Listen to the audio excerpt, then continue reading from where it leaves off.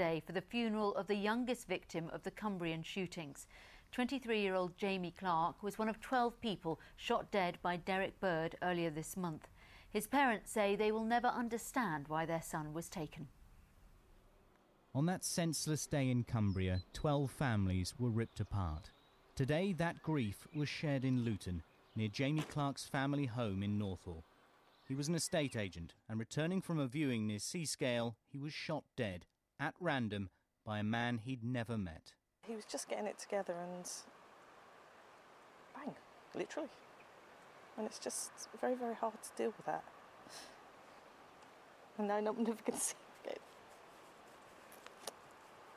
God, that's the hardest part. Jamie Clark's parents say their son was kind and gentle and have no idea why Derrick Bird took him from them. He can't answer those questions because of what he did. I think, yes, something has happened that's he's sort of gone over the top in some way. And unfortunately, we will never know what his thinking was at that time. Jamie Clark had moved to Cumbria to be with his fiancée, Leanne. The anger will come, but what's the point? There is no point feeling anger at Bird because it won't change anything. It won't bring Jamie back. It won't bring the other victims back. This morning, Jamie Clark's coffin was carried by his friends and on the left, in the grey suit, by his brother Andrew. It was a private service behind closed doors. Jamie Clark's family has endured much media attention during their 16 days of grief, and for 45 minutes they wanted to be left alone for a final goodbye. It had been, they said, the hardest day of their lives, a day they thought they'd never see. Joel Mapp, BBC Look East, Luton. Still to come in the programme.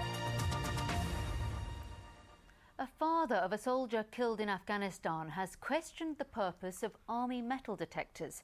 Robbie Hayes from Cambridgeshire was killed searching for explosives in Helmand province in January. Today, a coroner in Wisbech returned a verdict of unlawful killing. Robbie Hayes, 19, killed by a bomb on a mission he volunteered for.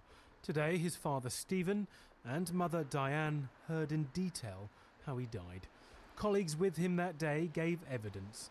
Robbie, using a metal detector or Valon, had led their way, but triggered a device hidden in a home. A plan of when and where shown to the inquest. Stephen Hayes asked why the explosives weren't found. He was told sometimes devices don't register on the equipment. To that he said, Valons are not worth anything. At Robbie's primary school at Burwell near Cambridge earlier this week, the regiment raised a flag in his honour. His mother, watching, spoke of what he loved most. Sport. Nothing else. Sport. What did he do? He just loved everything about sports, you know, and that's it really. And those 2 cups with his name on, going down through all the generations from now on, it's got to be pleasing, isn't it? Very proud. Very proud. A picture with Robbie she keeps on her phone always. A soldier, the coroner said, to whom the country are grateful. Mike Cartwright, BBC Look East, Wisbech. A week of homecoming celebrations for the Royal Anglian Regiment has come to an end. Today, members of the 1st Battalion were at Norwich Cathedral. During a special service, there was an act of remembrance for the 5 soldiers who were killed in Afghanistan. At the going down of the sun and in the morning, we will remember them. We will remember them.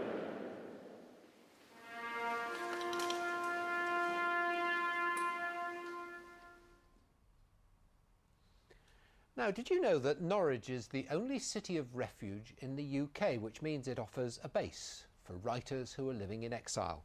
It also takes part in a government programme to fast-track refugees to safety from war zones. As part of National Refugee Week, we've been to meet one family who've settled in Norwich. When you think of places in our region with refugee populations, Norwich might not be the first that springs to mind. But the city has quite a history of taking in so-called strangers. There are many thousands of references to immigrants and particularly to refugees, all the way from, I would say, as long as there have been people living in East Anglia, from Anglo-Saxon times right through the Middle Ages, times of strangers that people know about in Norwich, and a large number of refugees of all kinds before and after the Second World War. Sharon Massoudi and her family are from the Congo, which has seen the world's longest-running civil war. After 11 years in a refugee camp, the family were finally given refuge in Norwich. Sharon says the local Marlpit Community Centre has played a great part in helping her family to settle.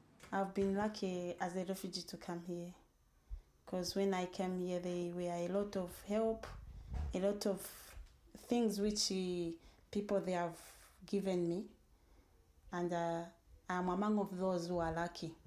The family came to Norwich through the Gateway Protection Programme. It's funded by the Home Office, and refugees' applications are assessed at the camps rather than in the UK. In the 4 years it's been running, Norwich has settled about 200 people. People used to fight for a pot to have the last bit of food, but in England we don't, we just share. Tragically, Sharon's husband was killed in a road crash last year, but she's hopeful about the future and plans to start training as a nurse in September. Marianne Missemdar, BBC Look East, Norwich. Norwich City Council will ask the government to pay back the £1 million it spent on preparing for unitary status. The last Labour government said it could run all the services in the city, but the plan was scrapped by the new coalition last month. It's been Food Friday today at Dean's High School in Lowestoft. It's one of just a handful of schools in the region selected for the Food for Life partnership.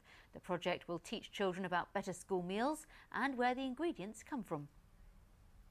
Tendring District Council is taking action to destroy an infestation of caterpillars. The council says the outbreak on a seaside cliff in Frinton-on-Sea must be tackled to protect the public. The caterpillar of the brown tail moth. Its white spots and hairy body hint that this is a creature not to be messed with. Its barbed hairs can cause a nasty rash. That's why an infestation in the cliffs at Frinton-on-Sea is causing concern. They like the hawthorn in particular, and they'll eat all the leaves from the shrubs. The moth overwinters as larvae in silk tents. In the past few weeks, thousands of caterpillars have emerged. We haven't had a problem like this during the summer for 5 years, when we took drastic action to control them. It's got to the stage now that we've had a number of sightings and complaints about them. The council's decided to destroy the caterpillars with insecticide.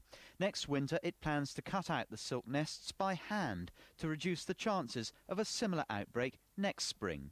It's easy to see where these caterpillars have been. This bramble bush, for instance, behind me has been stripped bare. For such a small creature, these caterpillars certainly can pack a punch.